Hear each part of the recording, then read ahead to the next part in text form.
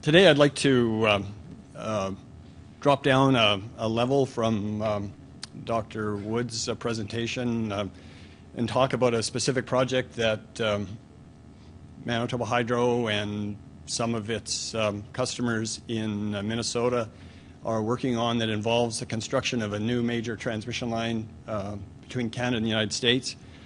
Much like the great state of Washington and the resources, the hydro resources of the Columbia River, Manitoba has been blessed with huge hydroelectric resources on the Nelson River. The Columbia River is almost 100% developed. The Nelson River is less than 50% developed, and we're still engaged in the large-scale development of that potential. Manitoba has been involved in international trade of electricity since the early 1960s with the first construction of an interconnection between Manitoba and North Dakota. And we now are currently interconnected south into North Dakota and into Minnesota with over 2,000 megawatts of transfer capability. That means in an average year we're able to supply about 10% of the needs of the state of Minnesota, the electrical needs. And the load in Manitoba is growing. We're continuing to develop our projects, and new transmission between Canada and the United States is critical to the development of those projects.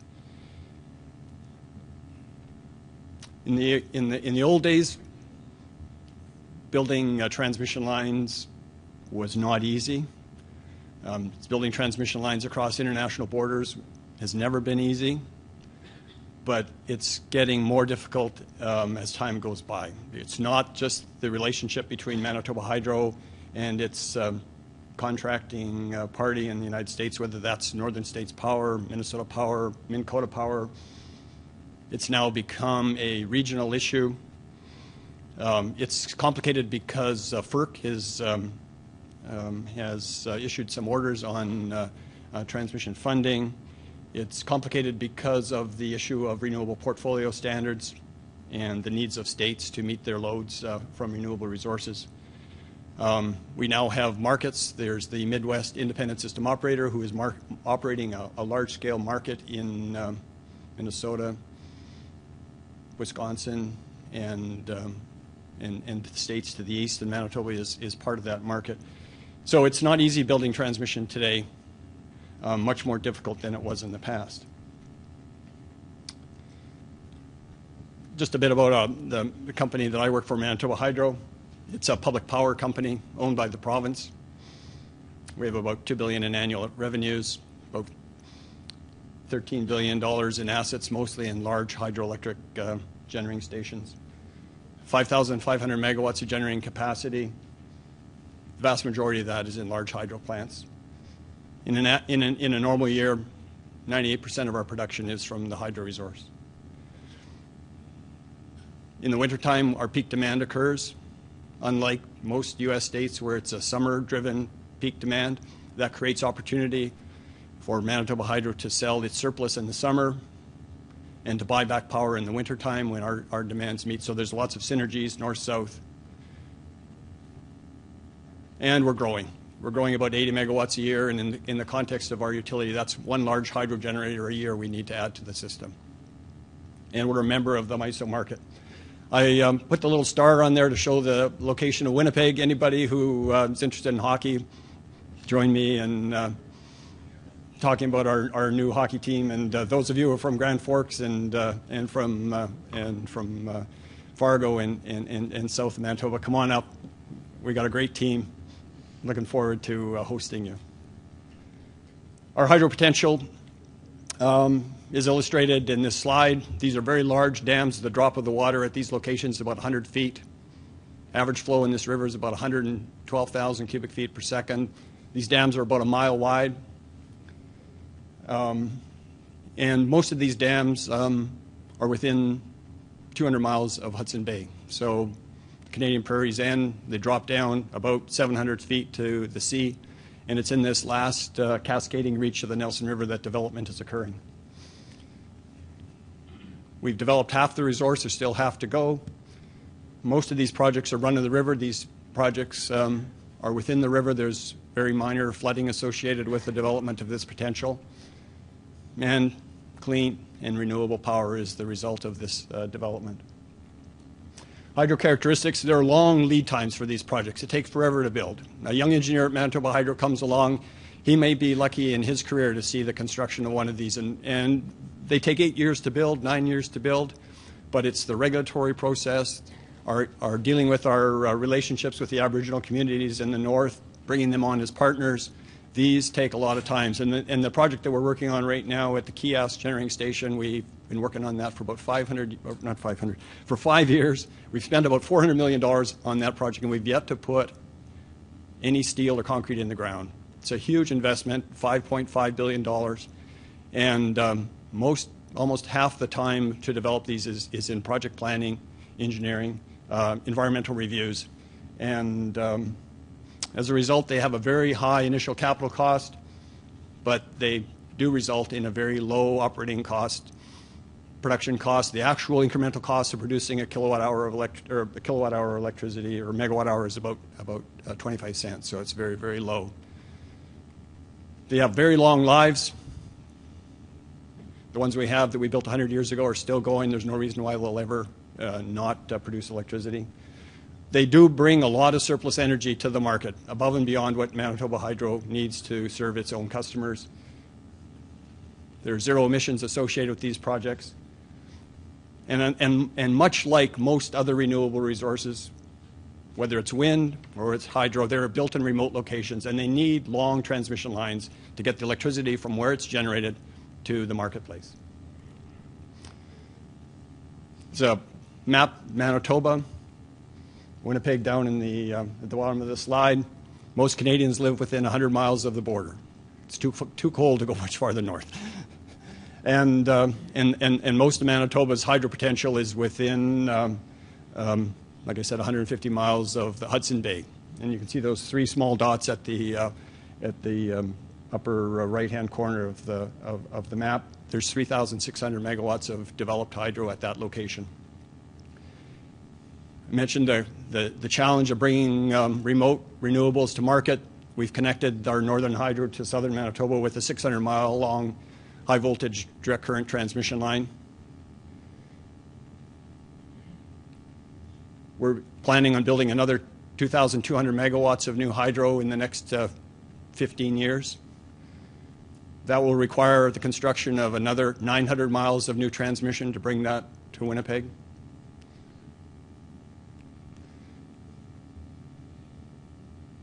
This is the fuel supply for a hydro station. This is a history of a bar chart showing the history of water flows going back 100 years to about 1912. And you can see there's periods of low flows in the 30s, and in 1940 was our lowest flow on record. Periods of high flows, like the Great Flood of 1997, caused the flooding of Grand Forks.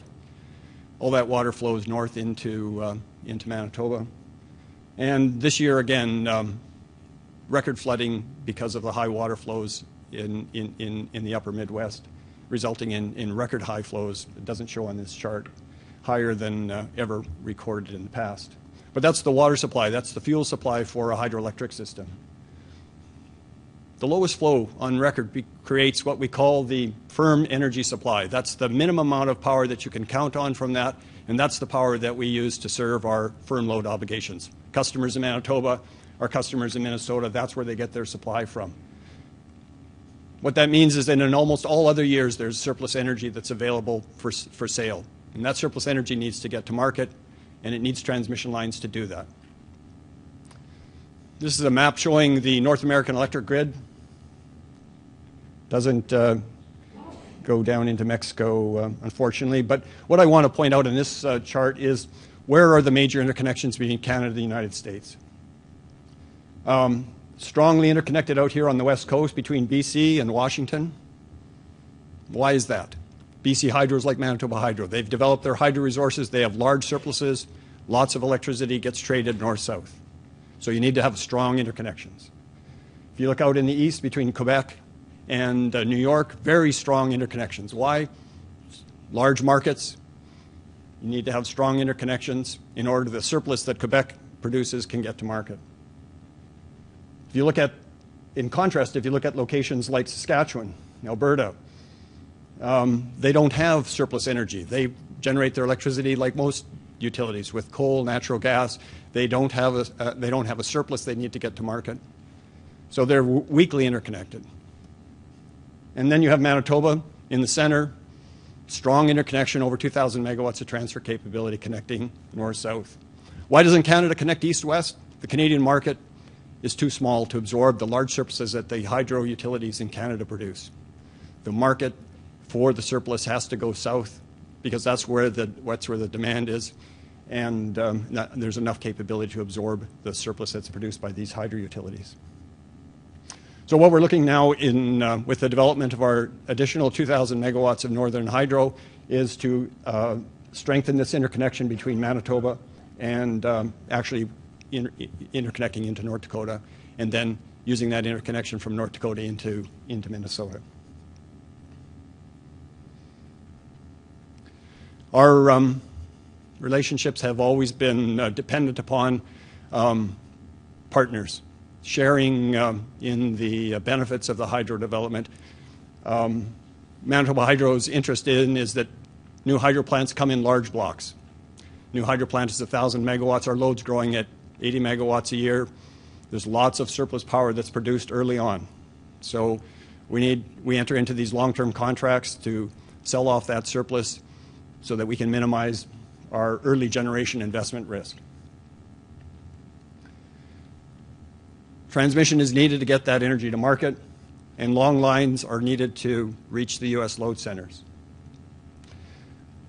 Unfortunately, most of that transmission is not in Manitoba. Manitoba Hydro can take care of getting the power to the border, but there's no load at the border. There's, when you drive down Highway 75 between Winnipeg and you get to the border at Pembina, it's a few homes, maybe a few kilowatts of load, but there's no load center there.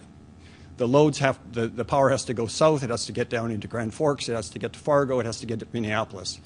And so that challenge is there's 50 miles of line to the border. There's another 500 miles of line that needs to be built. And from Manitoba Hydro's perspective, in another country, in another state, and it's not something that it can control. It needs partners who find that the benefits of those projects justify their involvement. New transmission is expensive, very difficult to permit, and not built on spec, especially when a company is outside of the United States and it's trying to achieve its business goals in another country. For that reason, our partnerships with large U.S. companies like Xcel Energy, Minnesota Power, Wisconsin Public Service, Great River Energy, all the major generators in Minnesota and Wisconsin is critical to our success.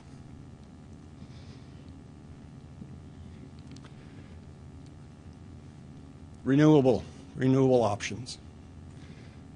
Wind will be the major technology that the country will use to meet its renewable goals in the future. MISO has, the Midwest Independent System Operator, has over 60,000 megawatts of requests for transmission service in the queue at this moment, looking for transmission service to get to market. Most of that wind generation, is in the great resource area of North Dakota, that strong wind regime. Those utilities up there need market outlet. Manitoba Hydro's 5,000 megawatts is not going to meet the renewable objectives of the United States. It's too small. But new hydro can help. Hydro can help because it has dispatchable capacities. You can turn the generators on and off when needed, and you can use the reservoirs to store the energy. Hydro improves grid operability because it provides additional ancillary services. It can provide regulation service, and there's a lot of technical services, but it's more than just the energy that comes off a wind generator that only generates when the wind blows. And the big benefit is it has large-scale storage. The reservoirs can act as a battery, soaking up the excess energy that's generated when the wind blows at night and there's no load.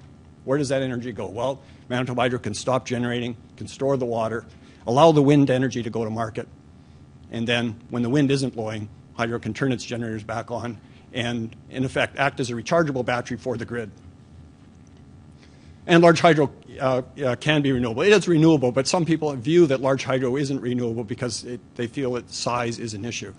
There There are large hydro projects that are bad. There's large hydro projects that are good. Large hydro projects can have less impacts than small hydro projects. It's a project-dependent issue, not one that needs to be dismissed just because of size.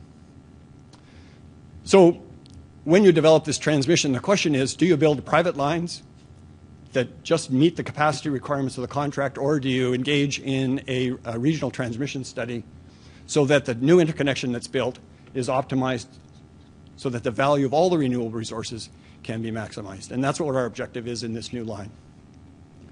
This is a chart that shows how we can cycle our hydro up and down on a daily basis to meet the market demands, just showing the flexibility. This is just a chart showing how little wind and hydro emit relative to the other carbon-based generation sources. Hydro can be a part of the solution. Our new projects will provide the equivalent of about 10 million tons of carbon equivalent displacement. If you compare that to the emissions from Minnesota, about 36 million metric tons a year, you can see that the scale of these projects is significant when we're looking at reducing the amount of carbon emitted. We've engaged with Minnesota Power and Wisconsin Public Service in these two large power sales. These power sales will need new transmission. The question is, what transmission do you build now? Do you build a direct line between Manitoba and Wisconsin, or do you engage with the U.S. utilities in Minnesota and North Dakota and find a solution that solves the regional transmission problem? And both these contracts are subject to finding that solution. These are the transmission projects that are being proposed right now by the Minnesota utilities to deal with reliability issues and to enable wind energy that's being generated in the Buffalo Ridge region in South Dakota and in western Minnesota, and interconnecting into Fargo, into the Twin Cities. These projects are permitted, they're underway. If you drive down the Interstate 94, you'll see the 345 kV lines that are being built today. Our project is two phases. Phase one, building a new 500 kV line from Winnipeg into Fargo. And what that project will do is it'll allow the export of 1,100 megawatts from Manitoba into Fargo and into Minneapolis. But that transmission line will enable an additional 1,000 megawatts of wind to be generated in North Dakota and fed into the grid at Fargo. Phase two involves an additional 500 kV line from Fargo south into South Dakota, down in the Buffalo Ridge region, down to Split Rock. And it doesn't really change the export capability from Canada at all, still 1,100 megawatts. But what it does is it enables 4,300 megawatts of new wind generation to be injected into the grid at Fargo and in the Buffalo Ridge region. So you can see how the combination of working together on a regional solution, although this transmission line doesn't go anywhere near Minnesota Power service territory, it doesn't go anywhere near Wisconsin, enables the flow of power through the existing grid to be enhanced. And that's what we're all about, trying to find a solution to this problem that meets our business needs as well as the needs of the region as a whole, the needs of North Dakota to find transmission outlet for their renewable resources, and assist our customers out in Wisconsin. So what am I asking from you? What we need is recognition. We need recognition that that new large hydro is renewable, that when state and federal standards are being developed, people think renewable is wind. I'm asking you to think beyond wind, think that hydro is renewable as well. And when we bring forward a project that's looking to take advantage of the new FERC 1000 order, that renewable can be considered to include hydro. That wind and hydro are perfect partners. The combination of the two, the wind and the hydro, can work together for the benefit of both. They're not competing with each other. There's no way that Manitoba Hydro's surplus can compete with the wind resources of North Dakota. But together we can build a regional transmission system that will be developed to maximize the benefit of both. And that as you develop regional transmission planning and funding policies, forget about the border. We're interconnected north-south. We always have been. The electrons don't do anything different when they cross the border. And that as we develop the transmission grid, that we should kind of set the border aside and do what's right, and we'll all benefit. Thank you.